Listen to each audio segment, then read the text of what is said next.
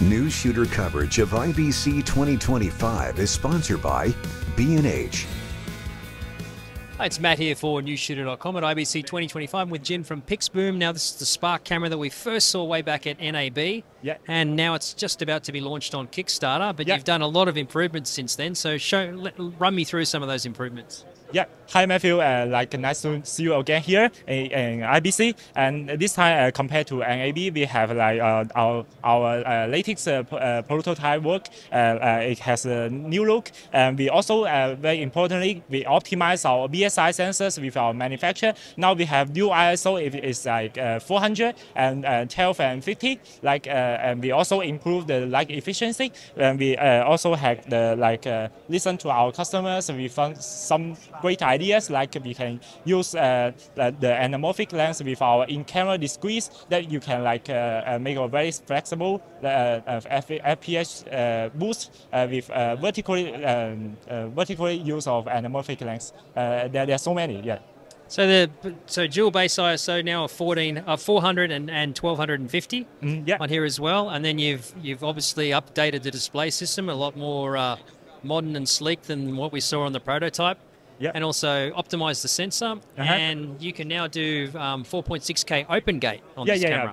We can also do 4.6K open gate, and open gate the FPS would be like 670.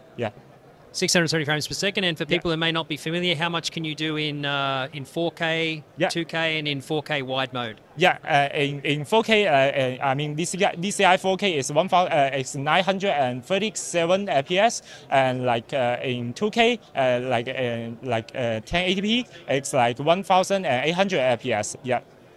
And in the widescreen format? In widescreen format, I check it for you, but it's like over 1000 FPS. It's on something like 1100. I check it. Maybe we can check it on our website. There are our full resolution chart that every resolution and the corresponding FPS that we can get it, and also as well as the conversion factor, so something like that.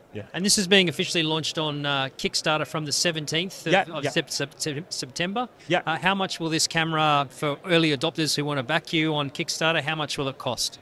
And the super early bird price will start from 7,499, and it's in one camera and one camera lens mount and one SSD are included in the super early bird price. And after Kickstarter, we will return to the official price is 12999. So if people are really interested in this camera, they should probably get on board on the Kickstarter, because you can save a significant amount of money and get a good deal. Thank you. Hope that you can enjoy this camera, and thank you.